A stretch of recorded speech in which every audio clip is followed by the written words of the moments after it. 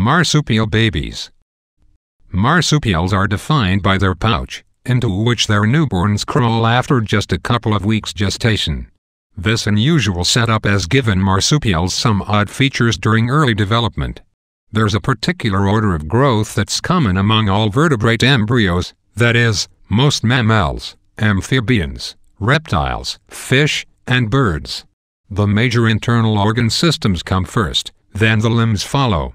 Marsupials have evolved a different order, in which limbs are the first parts to develop. This is necessary so the newborn can crawl into its mother's pouch when it's born so early. The early birth of marsupial babies has created a unique, and only, mammal that is known to breathe through its skin. The babies of the Julia Creek Dunart, a marsupial mouse, are delivered from the womb after only 12 days of gestation. Their lungs are too underdeveloped to be useful, so they take in all of their oxygen directly through the skin. The lungs take over gradually, and are contributing about half of a baby's oxygen after 3 weeks in the pouch. Wallabies on drugs. Koalas are often accused of being intoxicated by their diet of eucalyptus leaves, but that's actually a myth. Koalas are just so lazy that they merely appear to be on drugs. The real addicts of the marsupial world are the Wallabies of Tasmania. Tasmania is the world's largest producer of poppies for legal opiates, and the tens of thousands of acres of plants have caught the attention of the local skipping critters. They turn up, munch, and then spend the day walking around in a daze. The stoned wallabies, a great band name that's already been taken, we're afraid, tend to spiral about the place, and leave crop circles in their wake. If this has left you thinking, an intoxicated mini kangaroo sounds like a good addition to a party I'm planning, then take heed of the scandal that arose when some people did just that in Ireland. The Dublin Society for the Prevention of Cruelty to Animals received 5 complaints after videos showed up on Facebook of people plying a wallaby with alcohol, and letting it dance to the theme tune of Skippy the Bush Kangaroo. There were rumors the poor creature may have died during the encounter, but it was ultimately never identified and no body was found. The hammer-toothed snail eater. When scientists uncovered a fossil in Queensland, Australia, they were confused. The fossil was a marsupial, around the size of a fairy. Yet its teeth were like nothing they knew of in any other mammals. It had a large, blunt tooth on each side of its upper jaw, shaped like the head of a hammer. Teeth are a pretty good clue to diet, so what did this newly discovered creature, dubbed Maledictus, eat? The answer came from Dr. Scott Hocknell, from Queensland Museum. He noticed the teeth resembled those in an Australian lizard, the pink-tongued skink. The lizard uses its hammer teeth to crush snail shells.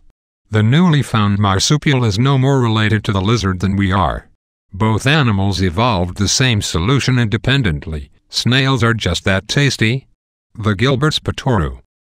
The Gilbert's Potoroo is the world's rarest marsupial. For 120 years people thought it had gone extinct, until 1994. 40 of the rodent-like creatures, it's nicknamed rat kangaroo, were found that year at Two People's Bay Nature Reserve, near Albany. The area was due for urbanization, until Prince Philip, husband of Queen Elizabeth II, campaigned to protect the area due to the noisy scrub bird. Curiously, that bird was thought to have been extinct, until it was found alive in 1961, prompting conservation efforts and inadvertently saving the Potoroo. The Potoroo is still critically endangered. A captive breeding facility has been set up to keep it away from predators, and some have been released to the wild. Cats, foxes, and other animals are a major threat. Conservationists are hoping to learn enough about the Potoroo to be able to find other suitable sites, where it might have a better chance to survive and, maybe one day, thrive. Kangaroo Adoption. The pouch is the archetypal characteristic of marsupials. It's half-womb, half-carry caught for early infancy. It's the key strategy marsupials possess to ensure the well-being of their offspring. That's why biologists at Wilson's Promontory National Park were very surprised when they saw a mother kangaroo take in another female's offspring. Even more surprisingly, the second mother simply went along with it, and took the now spare Joey. The kangaroos had simply swapped children. It's the first time this behavior has been documented in the wild, although similar things have happened in captivity. What is also intriguing is that the swap became permanent. The kangaroos looked after their newly adopted offspring as they would their own. Scientists have since used tagging and genotype tests to uncover 4 swap babies, and 3 simply adopted. There is no apparent reason for it. The kangaroos aren't sisters, or other close relatives. The researchers think it may be a case of kangaroos being overwhelmed by the presence of a predator, and not recognizing the offspring as someone else's in a moment of panic. While the reason remains a mystery, it has taught the researchers one thing: it's a mistake to assume that a joey in pouch is related to the kangaroo carrying it. Djarthia and the little mountain monkey. As we mentioned, marsupials actually come from South America. One species made its way to Australia around 55 million years ago and became the mother of all the marsupials there today, including koalas, kangaroos, and wombats. That pioneering creature is a small animal similar to a mouse, known as Djarthia. Yet it appears some of Djarthia's earliest descendants may have made their way back to South America.